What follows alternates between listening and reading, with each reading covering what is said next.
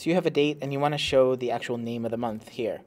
But we want to actually have the date as data. So we want to say January here, and maybe for 2/2 we want Feb. So how do we show the name of the month but have the data as the date? I'll show you. In A1 we have the date. We're going to go up to Format, choose Number, and scroll down to the bottom here to Custom Date and Time. At the very top, we can click on Day and click Delete.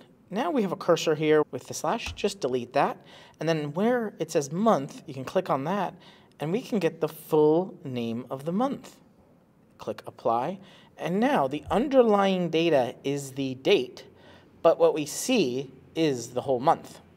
So this is great, especially if we want to take a date, show the date, and do equals A1, where now we have the date in A1 and B2, but this reference means we only have to update the date in A1. So if we say 3/3, it's March.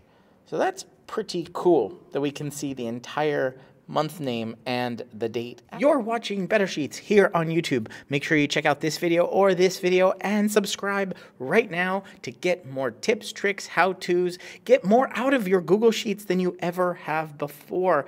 I'm excited to be making a ton more videos here. Ask me questions down in the comments and I will answer them in future videos. But for right now, right here, one of these videos is going to be your next Google Sheet.